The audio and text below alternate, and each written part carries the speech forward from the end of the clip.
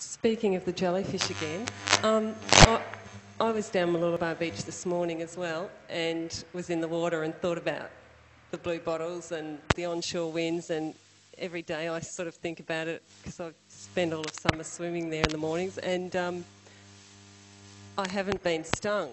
And I hear everybody saying, oh, do you hear there's blue bottles in the water today and that? And I just go, oh, well, and I just keep going every morning for a swim.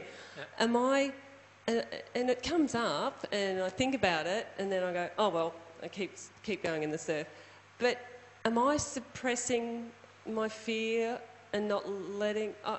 No, what's your law of attraction telling you? It's okay. So why are you worrying about it? No, there's still something every morning I go for a swim and there's boards with blue bottles, they're on the sand and I just still go, oh, I still stop and think, oh, am I going to get stung? Yeah. But of course my love for, being in the ocean is... But obviously you also don't have fears about being attacked and fears like other fears, right? Well, not from animals, obviously. Right. Okay. But obviously your law of attraction is just enjoy your law of attraction, So if your law of attraction isn't bringing you something, don't sit there and worry that it's going to.